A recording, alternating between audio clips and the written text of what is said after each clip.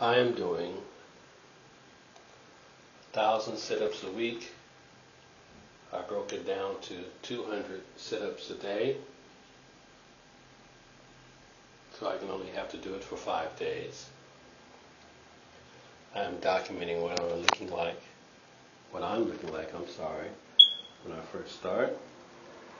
This is actually 200 sit-ups in already. I started yesterday, November 4th.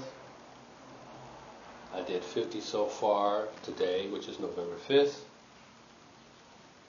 And I will document it tomorrow, I do believe, each morning as I go.